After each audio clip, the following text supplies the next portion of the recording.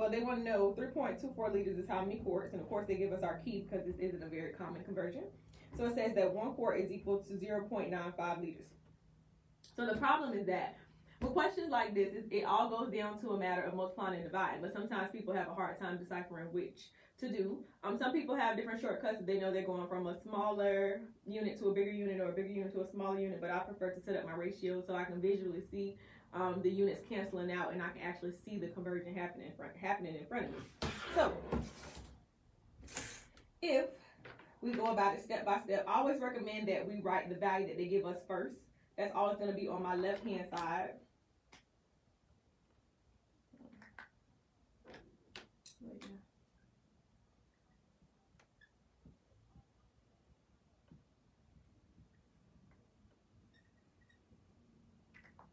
So I was going to write it out first.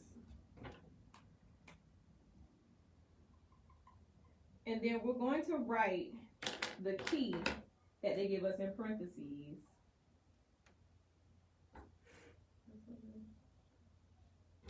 I'm going to color coordinate so you guys can actually see the difference.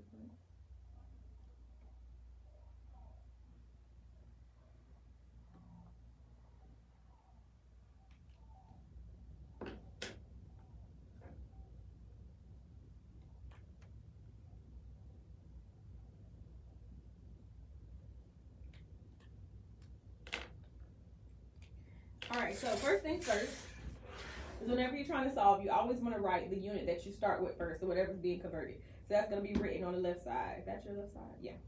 3.24 liters, right? And we're going to multiply that times the ratio that they give us.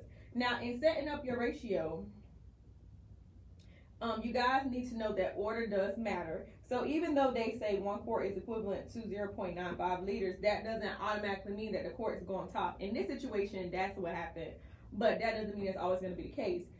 You're going to know how to set it up based on where our units are. So if I know that I start with liters, I know that in my key, my liters, when I write it as a ratio, it has to be in the denominator because these two are going to have to cancel out. Okay, when they're diagonal from each other, they will cancel out.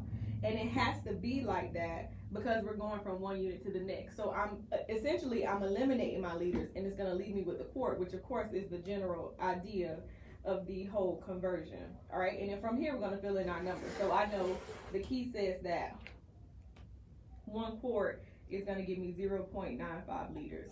So normally when I teach this, I always tell people to negate the 1. Like, we don't worry about the 1, and we notice because these two are on different levels, meaning that 3.24 is at the top and the 0.95 is at the bottom, we automatically divide. But that still is a little confusing for other people. So what we're going to do is we're going to change this to a fraction. Anytime I want to change a number to a fraction, if it's not already 1, we're just going to put it over 1. All right. And then what we're going to do is we're going to treat it just as if we are multiplying fractions. And whenever you multiply fractions, you're going to multiply straight across. So we're going to do 3.24 times 1, and that's going to be at the top. And we're going to do 1 times 0.95. All right? I probably should have wrote that a little smaller, just so we can see the math as we're doing it.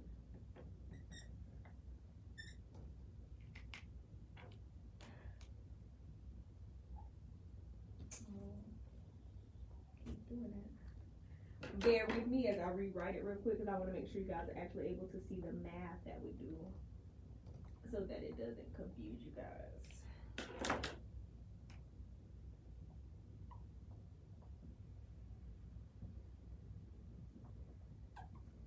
All right, so first things first, I'm going to make, well, we already did it, the 3.24 a fraction. And then anytime we're multiplying fractions, of course, we just know we multiply straight across, top, bottom to bottom. So essentially, I'm going to do 3.24 times 1 on top, and then 1 times 0.95 on the bottom. Okay, so just to show you guys again what I did. What I did was I created a fraction, so I made my first given value, I placed it over 1 to make it a fraction, so I know I can multiply straight across. Now, because these are the same units diagonally, these liters are going to be canceled out, which is just going to leave me with the quarts, okay? So we do 3.24 times 1. That's going to give us 3.24. And 1 times 0.95 is going to give us 0.95. Now, because this is in the form of a fraction we want to solve, a fraction is the same thing as division. So we're doing 3.24 divided by 0.95.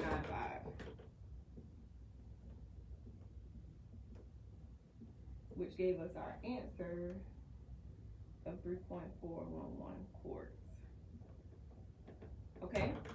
So that's definitely another way that you guys could go by doing it. If you don't understand the concept of them being at different levels or the same level, if you go ahead and write it out as a full fraction and multiply straight across, you'll know whether you have to end up dividing or multiplying, okay? And I'll give you guys we'll go through another example. I'll do 2 more examples just to show you guys how it could flip-flop, if it could be one way, if it could be another way, and then we'll go from there. All right, but I did see a couple questions. I did get a couple inboxes about that specific question on diagnostic, and I don't want you guys to be alarmed.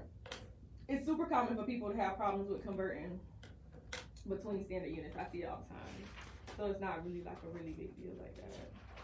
We just have to make sure you get enough practice so that you aren't struggling for a really long time. All right, so let's try this one.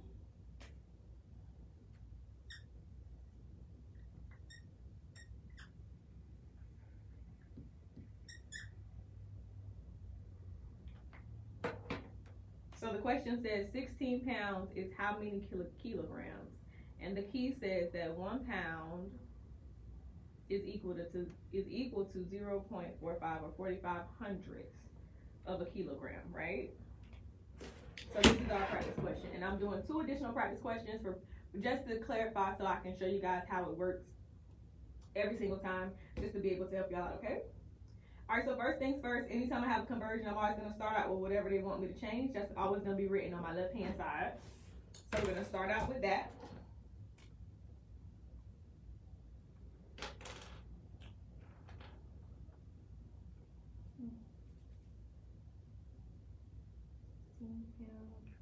All these different colors.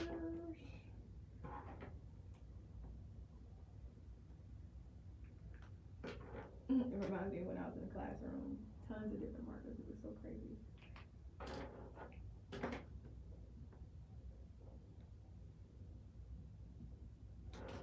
All right, so real quick, before I fill in my values, I filled in my units first because I want you guys to see how you have to do the setup. So if we started with 16 pounds and my pounds is up top, if this is what I'm converting from, which means I'm changing from pounds to kilograms, the pounds from my ratio has to be on the bottom, because the idea is that these 2 are going to cancel out, which is going to leave me with the kilograms, which is what we're trying to do, okay?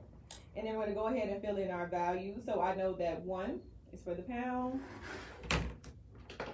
and I know that 0.45 for our kilograms. All right, and then we're going to go ahead and place a 1 under here to make it a fraction, and then we're just going to multiply straight across, okay? So we're going to do 16 times 0.45, and then we're going to do 1 times 1.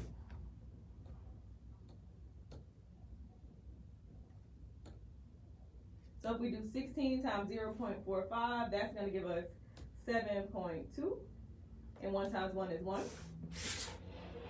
So of course we know 7.2 divided by 1 is just 7.2. And anytime we have a fraction, of course we want to break it down, we just divide the top by the bottom. So the answer is 7.2 kilograms.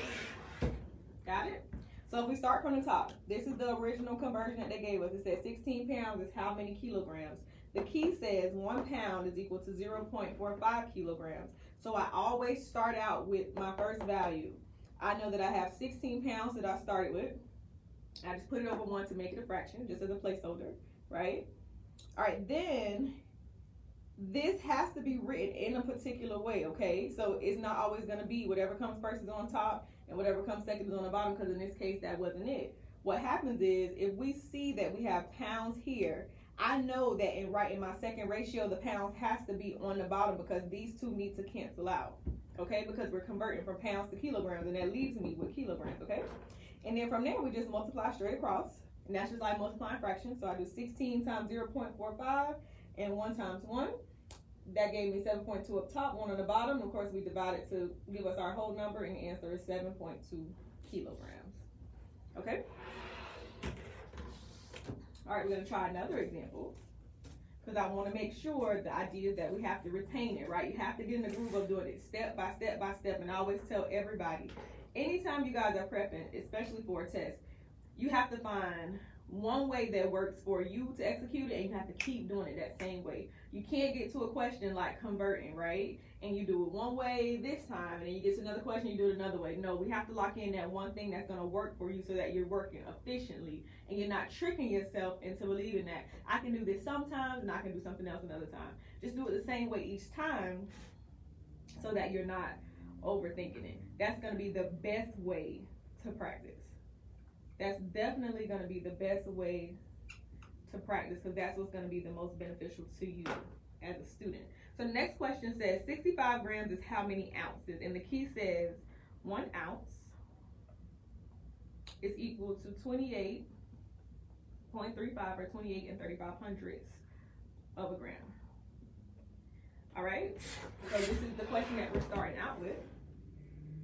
And first things first is we always write what they give us first. We're going to write that first, okay? And we can start out by writing it as a ratio if that makes it a little bit easier for you.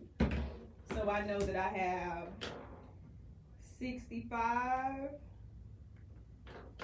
grams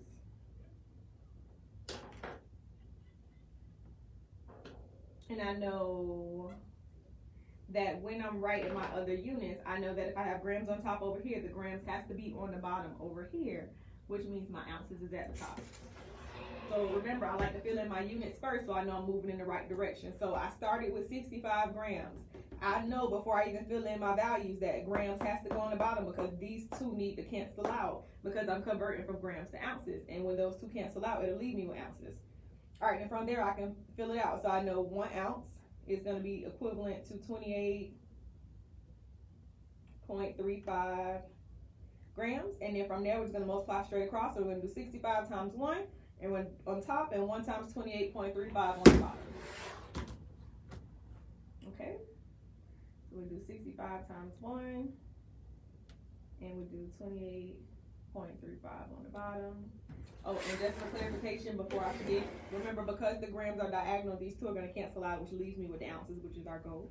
So when we do 65 times 1, that gives us 65.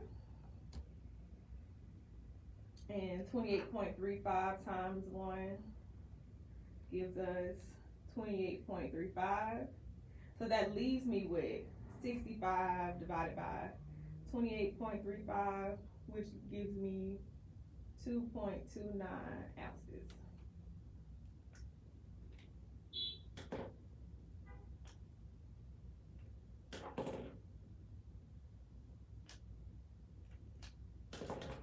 I hate leaving markers open because they dry out so fast. All right, so one more time from the top. So we always start with our original conversion. So it says 65 grams is how many ounces. So I always write my 65 grams first, and you can go ahead and write it as a ratio over 1, just to create that fraction for you. I know that in setting up my units, that if I start out with grams here, grams has to be in the denominator in my second ratio, because they need to cancel out. All right, so that left me with 65 grams over 1 times 1 ounce, and that's based on my key, over 28.35 grams. Our grams are going to cancel out, which leaves us with ounces, which is great. And then we just go ahead and do our math. So 65 times 1 up top, 1 times 28.35 on the bottom, which leaves me with 65 times 1 is 65. 28.35 times 1 is 28.35, and of course, since it's in fraction form, we have to divide it out, and that leaves us with 2.29 ounces. All right, so if you guys are having a really hard time from my first video, I really hope that this video helps to clarify. If not, please feel free to give me feedback and let me know, and we'll just give you another method, and another method, and another method, and another method until you get it. But the gist of it is, before you give up on the methods that you guys have seen, try it a couple times and make sure that you understand how to execute it. That's going to be the key. The key is making sure that you understand how to execute it, question after question after question after question. It shouldn't be a space to where you can get the first 2 right and then you miss the next one. No, you should be getting all of them right. And even if you make a mistake, you have to be able to go back and identify what mistake you made, and you have to fix it. That's the goal. That's the goal. The goal is to make sure that if you make a mistake, you're able to go back and understand why you made the mistake, and you're able to fix it, okay? It's okay, I make mistakes all the time. Sometimes I'm doing math and it just looks really fuzzy, and I'm like, what am I doing?